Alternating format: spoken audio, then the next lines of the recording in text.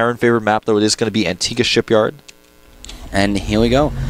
Bottom of the map. The player starting at the bottom is our Terran. It is Keen, team MVP.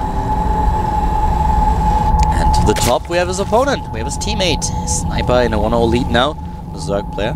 And as you already just said, Wolf, the Hellion attack did not do enough damage in the last game.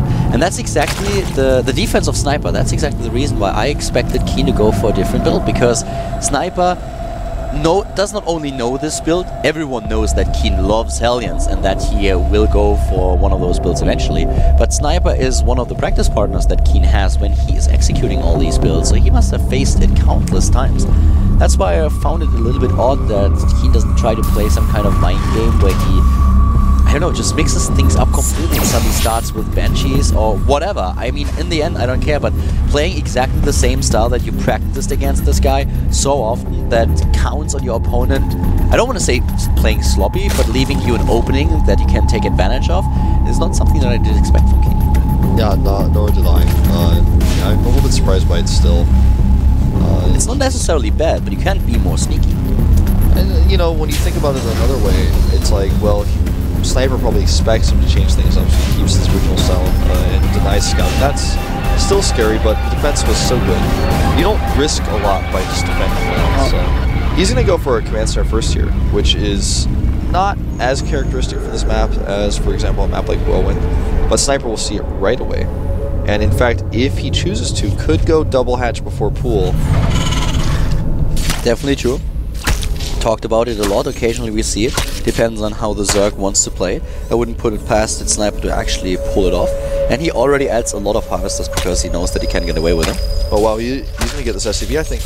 Ah! Just not able to take it down. He has to repair. Yeah, he goes for the pool before he adds his third hatch. Very annoying drone. Yeah, just waits until he has enough hit points again. And finally he will be chased out. There's no way he's going to be able to do any more damage here. I mean, except the lost mine time while chasing SCV. Yeah. Heads back now, and well, timing for the third base of Sniper is of course going to be pretty interesting right now. Yeah, always. When is he going to grab that? And will he take gas? Will he try to be more aggressive? It always changes things a little bit if you go for the third base. If you just rely on a no-gas build, then you are happy to defend with queens only on 2 bases. As soon as you take the third base, it's going to be a little bit more difficult because there are more angles that a Terran player can use in order to approach you. Not only if he goes for Hellions, but also if there's just a bit of marine pressure going on. You want to have a decent creep spread between all 3 bases and just make sure that this middle is completely filled with creeps so that you can use your queens in order to defend. But usually with the third base you want to have gas a little bit earlier, a little bit faster, so you can use the Zerglings as well to help you out. And there we have the gas on 2 bases. It's not something that, well, you know, thinking about how last game went, Keen took a risk, but he did attack well. But in the end, he played a pretty straight up game. He wasn't like taking big risks. He wasn't trying to get his third base up super fast. He was the one being the aggressor. And I think Sniper actually may just change speed with this and pull out. I don't think he's going to actually go for an attack. Not a cross positions on the team Speed is basically all that you want at this point. Yeah. If you don't go for a Roach Baneling attack, then speed is what you need because you will be able to defend against Hellions with your Harvesters and the extra queens that you are building, and then you can focus on the minerals again before you start your lair attack. So we have him now with 100 gas. Speed should start any second, and let's see, didn't pull out just yet. Yeah, none pulled out. So we're gonna see some aggression. It's not like the he didn't pull out for a few seconds and then he pulls out later. He's actually going to third base. Well, it'll be interesting how many drones he's going to add. If he can still go for a Roach and Baneling attack. He gets double gas in his main base right now. Looks like he just wants to tech quickly. Yeah. Once it is tech timing, we'll probably add Evolution Chamber soon. More and more drones being built. He knows that Keen is focusing on his economy, but he still has to deal with the Hellions. This time Keen cannot hide the second factor. 650 tech for Sniper. And Keen with a lot of tech left. shows that the factory has been moved. It does not show the double reactor, so it's going to be double reactor Hellions with a ton of Marauders. He's going to do Marauder Hellion all in. 3 Marauders being made at a time right now. Sniper, what are you going to do? Can he figure this one out? I actually think so. With how he's playing this now, I feel that if he spreads his creep well in the middle and he's doing a decent job, he will be able to approach this. He's getting everything that he needs. He has the Zerglings, he has the Roaches on his way. So this attack, I mean, it's still strong, and it always comes down to the ratio that you use with Hellions and Marauders. But right now, Keen has to be very careful, because there is so much going on for Sniper. He has his tech, he has a bit of a window where he's vulnerable, but I think this window is going to close very soon, especially since he's now already starting his speed for the Roaches. He has definitely the opportunity to get Roaches in there. He even adds the Baneling Nest. I think that Keen is, if Keen isn't careful, he is going to get crushed. He doesn't have concussive shell started either.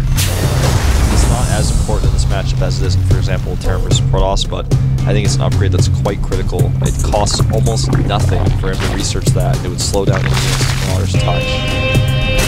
I think that even retreating Roaches trying to kite or get into a better position would be affected by this. So he's not going to have that. He's moving out across the map now with a ton of Hellions. The Hellion count is up to 12. With 3 barracks, he's got 9 Marauders out as well. This is a deadly push. It's really, really scary. And Sniper doesn't get Banelings, but now he can. He's building more Roaches as he sees it and retreats. His 3rd is going to die. If King goes for the 3rd, it will die, but this gives Sniper more time. He's not going to go for it, though. He sees no drones over there. I don't care. Going in now. Roach speed is not quite done. Frankly, I don't know if he has enough here, man. He's still fused here, but we look at the Roaches that are coming out. If he gets those Roaches, then it will be tough. He takes down the Hellions before he focuses on the Zergling reinforcement. It will be fine. Sniper moving in, Keen as well. And the choke point is working so well for Sniper. Roach speed is done, and you are so right. He's got the concave here with those Roaches. The Green Trees of Experiments, another transfuse. No way. It looks like he's held it. Yeah. Pretty... It looked scary, but it looked scarier than it was. Yeah, you're right. And it's like, when the first grouping units get there, it's like, no way he can hold the units he has, but he's got so much production that he will be able to power those out, especially with that concave. Did you see his transfuse on the Spine Crawler? He couldn't, of course, save it, but there were 3 transfuses, and they were so clutch, but every single transfuse made sure that there were another 2-3 seconds that he had in order to get these units out. Now he's moving in again, but maybe overextending himself a little bit. There's still a lot of Marauders in the composition. Keen is just trying to work with this army composition. He's not going to transition or anything like it, but Sniper realized it, and his +1/+1 will be done in a few seconds while he gets more and more Roaches. Keen is just looking at a very tough situation, and he's basically all in. Yeah, he basically is. He's kind of running into a wall here. He's adding 2 more barracks, and his stim is almost done, but Sniper has the position where Baneling speed is also almost done. He's got his creep spread insanely good. It's almost going up that ramp. Keen is... He's trying to force us to work. He knows there's no Spire Tech, for example. So he's like, okay, yeah, I'm going to be fine here. I'm not going to make the anti-air because I know you have Roach speed, so you can't have mutas yet. That's impossible. He's now getting concussive shells. Stim is done. Combat shields coming out indicates that he does have some sort of follow-up plan, because right now he's got like no Marines on the map. Sniper was well prepared. He knew from the start that this is an option for Keen, and everything that he did aimed for this. Now he's moving in with so many different angles, trying to put Keen into a really bad position, and he pulls it off. He's surrounding the army of the Terran player, chasing him off green. Sniper follow-up here. Yeah, Sniper is on 3 bases, 32 Zerglings being built, +1/+1 for the Roaches is done. Getting the first attack upgrade for his Zerglings, now even building Banelings. He can bust through his opponent's wall if he wants to, and I think this is exactly what we are going to see next. Yeah, there's a follow-up where Sniper can actually just do whatever he wants at this point. He can attack here, pick off these depots and then pull back. He could just make more drones at home and even take a 4th. He's got Keen surrounded. Here come the Banelings moving in, and now Keen is... Looks like it. Banelings just breaking through. There's a lot of Marauders here, but the speed ones are going to be too much. He doesn't have the Hellions to repel them anymore. The Baneers are trying to figure out what they want to hit. Looks like they're going to go for SCVs. The SCV is about to die. Keen calls his own mana mule down. GG's. And his teammate Sniper advances to the third round of Code A, where he is going to face the winner of our last best of 3 of the day of Series against MMA. Yeah, this is going to be a pretty sick match, but before we go into it, we will have a 5-minute break, so we'll see you guys then.